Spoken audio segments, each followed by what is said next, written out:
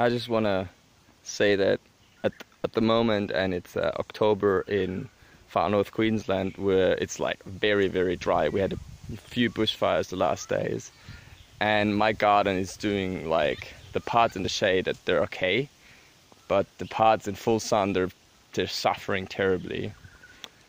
So in this time where it's like really, really dry and we hadn't had proper rain for months and months, look at this fig tree, like that's full of clusters of fig, like full.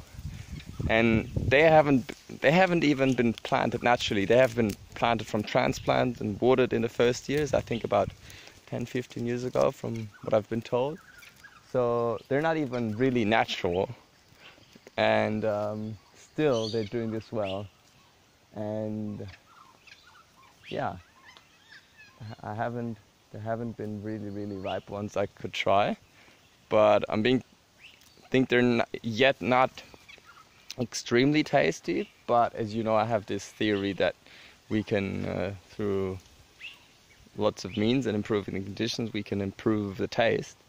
So I will actually try to eat as many of them as I can, and then get them in my poo worm farm through that. It is basically my living seed saving chamber, seed saving treasure. And then I hope that some of them will come up, and we'll be able to see whether they have improved qualities and improved taste. So I'm looking forward to that.